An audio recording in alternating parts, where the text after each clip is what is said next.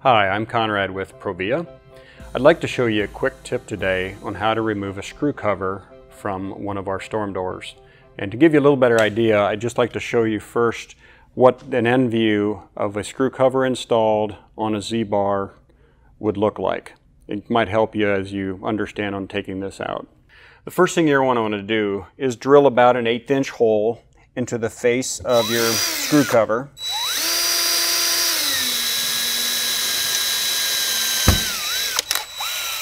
And then remove your drill bit, and using a 2.5 or 3 inch deck screw, insert it into the chuck of your drill, tighten it back up again, and then run that into the hole that you just drilled, and that'll help you get it started getting that thing removed.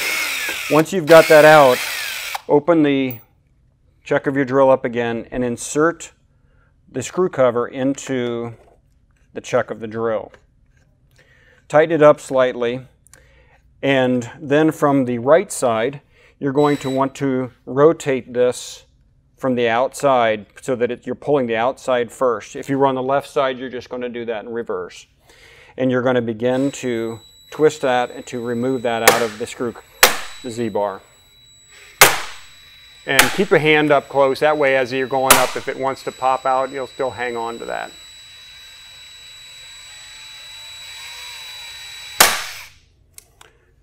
And once you're done there, you've got that out, and you can go ahead and make the adjustments you needed. However, you will need a new screw cover to put back in to finish that off again.